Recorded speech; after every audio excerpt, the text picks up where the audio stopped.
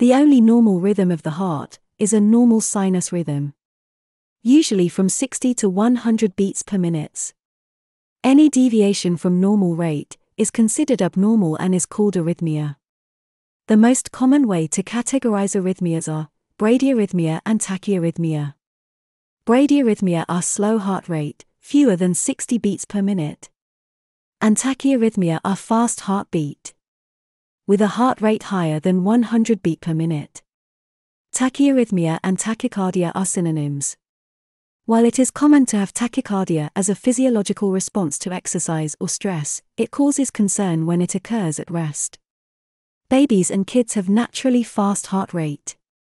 In many cases, tachycardia has no symptoms, but if left untreated it can have long-term complications. Sometimes it can be fatal. There are many different types of tachycardia. Sinus tachycardia is the most common form of untreated tachycardia, refers to a typical increase in the heart rate often caused by exercise or stress. Such tachycardias commonly aren't treated because most of them are temporary and physiological. Atrial fibrillation is the most common treated arrhythmia. Chaotic, irregular electrical signals in the upper chambers of the heart, which is called atria, causes a fast heartbeat. Some people who have atrial fibrillation don't know they have it and don't have any symptoms. Others may experience one or more of the following symptoms.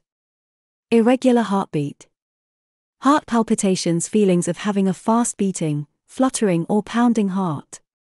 Lightheadedness, extreme fatigue, shortness of breath, chest pain.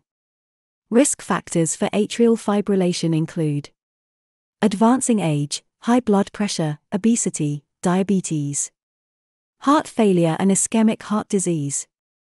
The main goals of treatment are to prevent circulatory instability and stroke. Rate or rhythm control is used to achieve the former, whereas anticoagulation is used to decrease the risk of the latter. If cardiovascular unstable due to uncontrolled tachycardia, immediate cardioversion is indicated. Ventricular tachycardia. Ventricular tachycardia is a fast heart rate that starts in the heart's lower chambers, ventricles. This type of arrhythmia may be life-threatening, requiring immediate diagnosis and treatment. Symptoms include. Symptoms for ventricular tachycardia vary.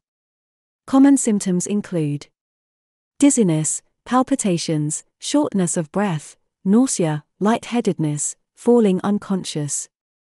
Cardiac arrest in extreme cases. Ventricular tachycardia is most often associated with disorders that interfere with the heart's electrical conduction system. These disorders can include lack of coronary artery blood flow, depriving oxygen to heart tissue.